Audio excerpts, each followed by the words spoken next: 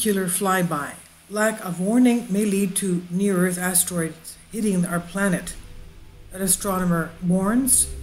This is on Sputnik News. Huge space rock with a surprisingly positive name of 2019 OK whizzed by the other day and has been linked to other near-Earth incidents that are already part of history. The Tunguska event in Siberia in 1908 and the Chelyabinsk meteor of 2013. Nobody saw these coming in whatsoever. Now, the one that came in, the 2019 OK, flew over from southwest direction towards northeast, and it flew over the northern part of the US, over Lake Erie, crossing the Canadian border into Ontario, and slammed in there. And no one saw this coming. There was no warning. And thank goodness it was small, didn't cause any type of a problem.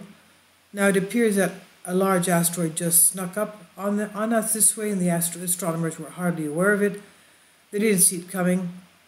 The sizable celestial body of about 57 to 130 meters, that's not small, it's 187 to 427 feet in width, as per NASA's data, flew on Wednesday evening at a distance of about 45,000 miles from Earth.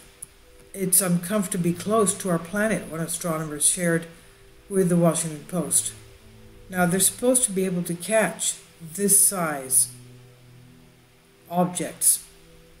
Most importantly, it was not one that astronomers had been tracking, although information had earlier surfaced that some asteroids would be passing relatively close to our planets. If asteroid 2019 OK had actually collided with the Earth's surface, the crash would have had far-reaching, devastating consequences, according to Michael Brown, who is the associate professor in astronomy at Monash University in Australia.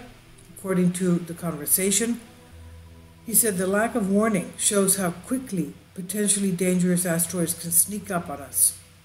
He said while the asteroid is not a threat to Earth right now, other near-Earth asteroids of this kind could be. Another astronomer, Alan Duffy, a lead scientist at the Royal Institution of Australia, shared with the addition that there is a special nickname for such close flybys among the ranks of astronomers. They're called city killer asteroids.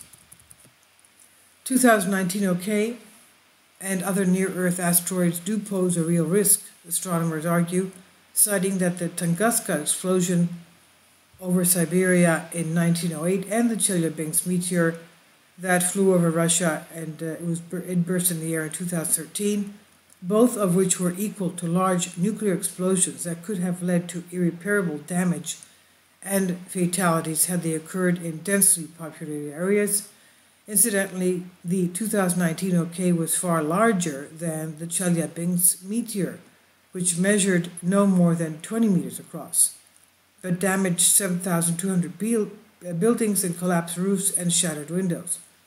2019 OK was actually tracked down, but at too short notice by the SONAR survey on Wednesday, and then it was independently mapped by the ASN telescope network, with all the systems using small telescopes.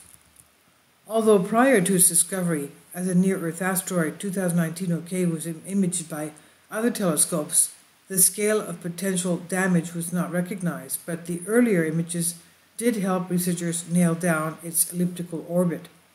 According to Professor Brown, there are certain ways to do something about an asteroid potentially taking a collision course, but this is only possible when the notice is not so short. For instance, there are ongoing missions to near-Earth asteroids like Bennu. This is the image that we have here. This is asteroid Bennu, and Ryugu, which are looking into slightly changing their velocity.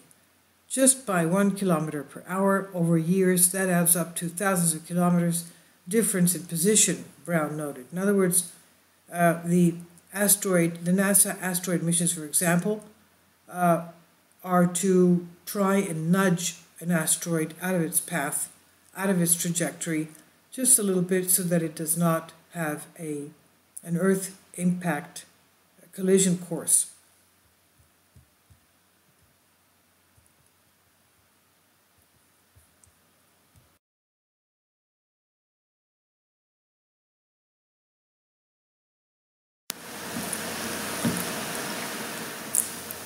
If you'd like to join me on my Patreon account, you will hear content not covered by mainstream media. These riveting stories will be based on my research, and I will state my opinions and give my personal insight on diverse and controversial subjects and world events not covered by mainstream media, and not supported by YouTube guidelines. So whatever I have on my Patreon, most of those will not be on my YouTube channel. Please consider becoming a member today. More of the most significant and important videos will be on my Patreon channel. Your support helps me to continue my research and keeps this YouTube channel alive.